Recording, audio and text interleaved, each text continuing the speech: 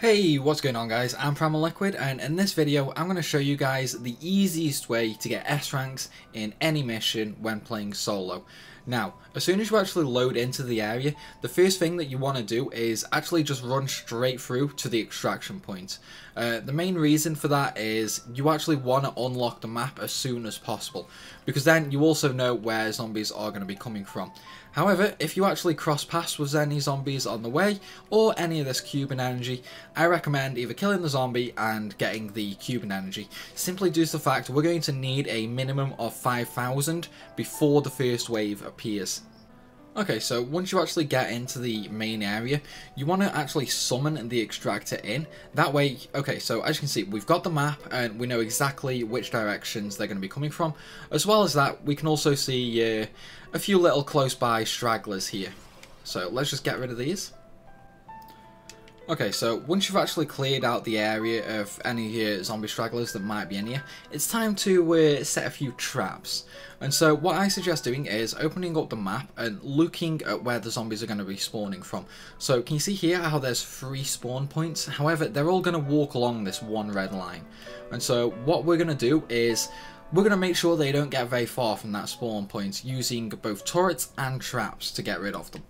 Now, typically I would also have grenade turrets, however I unfortunately ran out of parts, so I couldn't craft any for this mission. That is also one really important thing to note, however. You should always, when wanting to S rank a mission, you should always go into that mission with everything already made. That way, you know, it's like you're not going to run out and have to gather all the materials and then only end up getting like 1 or 2. So, as you can see, I've placed my 3 turrets here with a fence in front of them. What that means is the zombies are going to be hitting the fences, but my turrets can still shoot through them. So it's just giving my turrets a little extra lifespan. And I'm also going to do the same a few times, basically keeping the zombies away from my turrets for as long as possible. Now, not only that, so as you can see, we're past the line basically. However, there's also a spawn point over here, which means the zombies can come that way. So what we actually want to do is we want to trickle them in. So I'm also going to place a few on the side. That way, when the zombies run over, they'll start attacking this fence here, which means my turrets can also get them. And we're going to do the same for this side as well. However, that's not the end of it. So what we're also going to do is we're going to throw down a couple of air cannons. And this is just going to give the metal barricades a little bit of a longer span. And then finally, we'll just throw one here as well. This way they'll get knocked back into the actual range of the turrets. So, with that out of the way, we're going to go back to the main area. However, if you can and you do have the chance, I do suggest just grabbing these side missions. I mean, it's not really that important if you don't. It just gives you a few extra materials to work with in worst case scenario.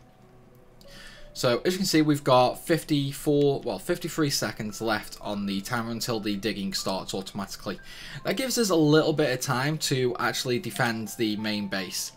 So, let's get rid of this straggler. Okay, now, as I mentioned in my best loadout video, this is where the ramps come in really handy.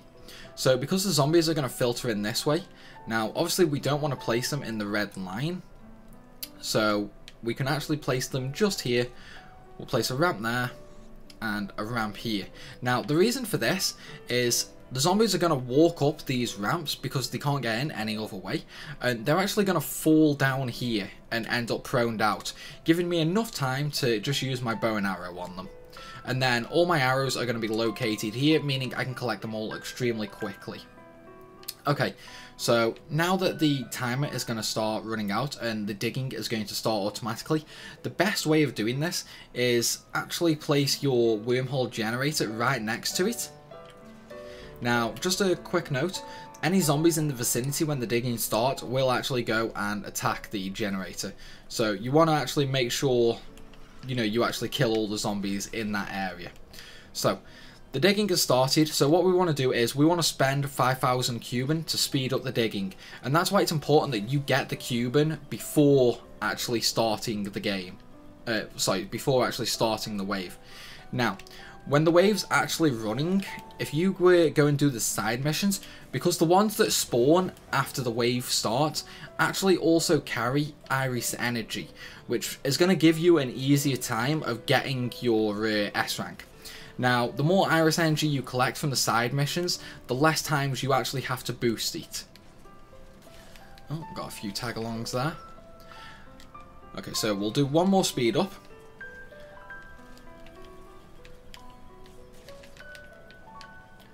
Right, so as you can see, these two side missions weren't there originally. They only actually appeared when the wave started, which means there's going to be some Iris energy near these care packages, like this one here. That's 5,000, and then we'll get the side mission, and then we'll just run back and take out the zombies that are there. Because if a zombie actually hits the digger while it's actually digging, it's actually going to slow down and you're going to lose your speed boost, meaning you've basically just lost 5,000 Cuban energy. However, it's not the end of the day, you know what I mean? With your turrets actually quote-unquote spawn camping the zombie spawns, you know, it's like you're not really going to have too much to worry about when it comes to Cuban energy. Now you see, all these ones that are coming through the sides that don't actually have the red lines are actually the zombies that were just around the outskirts of the map that we didn't actually kill before. So if you actually want to go around the map killing all the zombies, then you're going to have a much easier time with this than I currently have. It was just me being generally lazy. Okay, so that's all the close by... Oh wait, no, there's one more. Okay, so that's all the close by zombies, meaning we can actually get the last care package and the last bit of Iris energy. Now, one thing I do want to note is any side missions during a wave will disappear at the end of that wave. So, for example, the two side missions we just grabbed will actually disappear at the end of this wave, meaning you're going to lose out on Iris energy, and you're also going to lose out on, well, the materials in them. So you could end up missing out on some quite good stuff. But as you can see, with those bits of Iris energy that I just grabbed, that was a free 10,000 Iris energy, which is almost equivalent of a full boost on the extractor. So it's definitely extremely helpful. However, it's not needed on easy mode. On easy mode, you can actually just keep boosting the digger and you won't have a problem reaching S rank. Now, again, it's the same for normal mode. You don't need any Iris energy, it just makes it easier. You can completely get an S rank just by boosting. However, when it comes to hard missions, you do need Iris energy. Oh, excuse me. You see, even if you actually boost the digger throughout an entire hard mission, so as soon as the boost wears off, you boost it again. Even if you do that, you will not get enough energy to actually get an S rank. For example, on the daily missions on the beta currently, to get an S rank, you need 400,000 total extracted energy. However, if you actually keep the booster going permanently throughout the entire run, you're only going to actually end up with about 380,000. So you're about 20,000 short, meaning you need to actually get 4 Iris energy balls. Now, as you saw at in the last wave, I had 1 ball on each side mission. However, in later waves, you can get more than 1, but it is a bit random. You could end up with 1 on wave 3, or you could end up with 2 in wave 2. You know, I mean, it's just completely random. Now, as I said previously, again though, the side missions in the middle of waves do not have any Iris energy with them. The only ones that contain Iris energy are the ones that spawn in the wave itself. But now, as you keep going along, obviously I lost my ramps because, you know, it's like the wave expanded because they were in the red zone. So, you know, nothing I can really do about that. However, one thing I am going to do is I'm going to place one... Oh, wait, no, I can't place the ramps there. So we'll place a couple of fences there. Because this way, when they spawn up here, they're not going to get straight into it. And then I will also place another set of barricades here. This gives me double line protection. And because they're... Well, because they've got a bit of a distance between them, it means that bombers aren't actually going to destroy them. aside from that, I'm also going to place some shock traps here. Oh, it's not going to let me place that one there. Okay, so we'll just place that one, we'll just place them here. Now, unfortunately, this is the problem with this bridge. You know, you can't always get the actual traps placed down. Okay, and because this side was missing one, we'll just throw a couple more down. Throw a couple along here as well, just for a little added protection for when I go running around for the Iris Energy. And then we'll throw a ramp here as well. So what we're going to do with this ramp is we're going to place them in such a way that the zombies only really have an option of going up the ramps. And then we'll throw a little barricade down here as well to try and protect the ramps themselves. Okay, so now when zombies go up this ramp, so they're going to fall down straight onto that shock trap, and then there's another shock trap there. Right, so now in wave 2, we're just going to wait for the actual side missions to pop up, because you see up here these 3 spawns, you know, I've still got all my turrets up there which are doing pretty much all the killing for me, and that's what's earning me all my cube and energy down at the bottom right there. Although one thing I did actually forget to do there was boost it. But again, on easy and normal, you know, it's not the end of the world if you forget to do that. Okay, so the side missions have just spawned in. So we'll quickly kill those guys and then we'll just make a run for it. However, what I do suggest doing is just equipping your wormhole generator.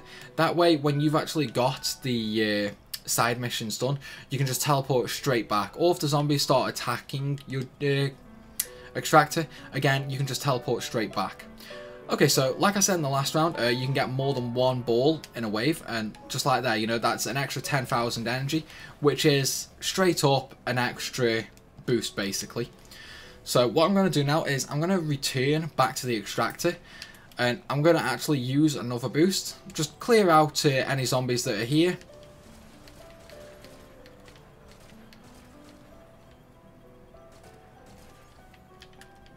Okay, and there's a bomber there, so we'll just shoot him a couple times in the feet to get rid of him. Oh, and another one here. Unfortunately, they're ignoring that ramp I placed. Nothing you can really do about that. Unfortunately, it's an odd situation. What I should have done is actually place the ramp just here, and then a trap in front of them there. Oh, that's fine. Something I should have sorted before the game actually started. Okay, so because there's a group here, we're just going to use the flame arrow on them. Set the ground on fire as well to slow them down a bit more. Okay, now we're going to take out this last side mission for some extra Iris energy. Now, again, you can see down at the bottom, I'm basically almost at an S rank already, and we're only halfway through wave 2. Now, obviously, that is mainly because of the fact that I've been grabbing the Iris energy balls as well, so that's given me quite a large boost. Was there another one here that I saw? No. So, yeah, see, so there's only one with this care package. I mean, you know, unfortunately, it's luck of the draw, you know. Sometimes you get 2, sometimes you get 1. I have seen 3 pop up, but I've only actually seen that on hard missions. So now that we've got the Iris energy, again, just warp straight back to the extractor, kill any nearby zombies, or just let the extractor do it, and then just do a boost. However, because I actually have quite a lot of cube and energy, I'm just going to get an ammo resupply just for, you know, safety and ease. And then we'll just get rid of these, or slow them down a bit with some arrows while I get the ammo. Okay, now that I've got the ammo, now it's basically just hunting season. And once you've actually done the side missions, the easiest thing to do is just sit back, you know, sit in the spawn, boosting the extractor when it runs out, and just generally killing any zombies that appear. And then again, it's the same in wave 3. You know, it's like once the round sports, go get your side missions done, get the Iris energy, teleport back, and then just go to town on any zombies that appear. And that's pretty much how you get S rank on any difficulty. Okay, so wave 3, this is actually what I should have done with the ramps previously, is I should have actually placed them like this, so that the zombies actually end up walking over them, and not just going next to them and twatting them there. What I'm also going to do is, I'm actually going to use the last of my barricades now, just to give just to make life easier in the last wave. That way, you know, it's like I can run around, get stuff that I need, and you know, it's like just not really have to worry. The reason I'm placing them spaced out is, again, because of bombers. It's like we don't want a bomber exploding and taking absolutely everything with it. Now, we've got 2 minutes left. However, there was a walker gear spawned in, which is obviously, you know, it's going to be helpful. So we're going to go and grab that. Now, let's see, which one is it? Okay, so this one up here there is C4. Don't really care about C4, don't really care about the materials in it, so there's going to be no iris energy there, so I'm just going to leave that as is, and I'm just going to go get the walker gear instead. Okay, so now that I brought the walker gear back, I've got 50 seconds left on the clock, which means if I wanted to, I could go and get the second walker gear and bring it here, just in case the first one either runs out of ammo or gets destroyed. But I'm not going to do that because, personally, I don't really see the need to do that.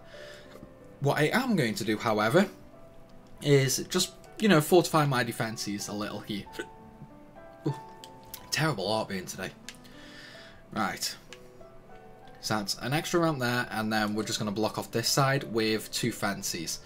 Simply due to the fact, you know, I just don't really want anything coming in there for a while. I just want to shoot it while it's outside. And then because there's still fences there on that path, I'm not really going to worry about that. I'm just going to place a single trap there. Now, what have I got left to use? So, yeah, I'm completely out of traps now. So, if I wanted to, I could go and actually create more traps. However, I don't really see the need for that, so I'm just going to leave it. And I've still got my ammo there from the previous wave. So, right now, I've got 301 assault rifle bullets, and I've still got another 390 waiting for me right there. That's basically 700 bullets to last this entire wave. So all I'm going to do now is, I've got the walker gear for if I start getting overrun, but I'm basically just going to sit back and take everything out as it comes with the assault rifle long range. Oh, and obviously as well as boosting whenever it wears off. Now, I'm not entirely sure how many boosts are required exactly to actually get the S ranks on each different mode, and obviously the more iris energy you get in side missions is going to affect that as well. However, one thing to just quickly note is each boost lasts 30 seconds, so that way you can quite easily time how long the boosts are going to be and roughly when it's going to expire. That way, you know, you can always make sure you're back to it just in time. Okay, so I've got over 200,000 now for total iris extracted. That means on normal mode, it's a guaranteed S rank. So now I don't need to worry about boosting it anymore, and I don't really need to worry about going for more iris energy from the side quest. So now it's just a case of making sure the actual digger survives. I mean, really I should have actually stopped these when they were on the way to it. Well, unfortunately I wasn't really paying any attention to that other side of the map. Okay, so now that I'm running a little low on ammo, I'm going to make sure I use all this ammo before I actually pick up the second set of ammo that I've got there. You know, just because, why waste, basically. Yeah, so you see that bomber took out that line of defense, which again is something that you really should keep an eye on, especially when going for an S rank, because I mean, there's nothing worse than doing a hard mission, getting all the points there for an S, and then realising that, you know, it's like you've got no way to defend it because all your stuff's gone, the zombies are in, and they destroy the digger with 10 seconds left on the timer. And yes, unfortunately I am speaking from experience there. It's a colossal pain in the arse. Okay, so here a bomber's about to come up the ramp, and this is why I suggest placing ramps where the zombies can run up it. Because then they just fall over, and then, you know, it's like you can just walk in and kick them. The problem is, though, if bombers explode next to it, you're going to lose it. You know, there's no real way around that, unfortunately. It's just something you've got to deal with. I mean, what you can do, I suppose, is, you know, it's like not kill the bomber in that area, wait for him to get up and move away. But in doing that, you know, it's like you might give them a bit of time to, you know, just mess up, or it might move a bit too close to the extractor. So it is a little risky, but it's entirely down to yourself. And there you have it, guys. An easy S rank. Now, again, I mean, this can be done on any map, solo, on any difficulty. As long as you make sure to actually grab the Iris Energy on hard mode missions, you're going to get S ranks every time. Again, you don't need the Iris Energy on easy and normal modes. You can just actually boost the extractor on them to get the S rank. But there you go, guys. I hope you guys enjoyed the video. If you did, then hit that like button, leave a comment, and let me know down below what your favourite thing is in Metal Gear Survive so far. But as always, thanks for watching, and I'll see you later.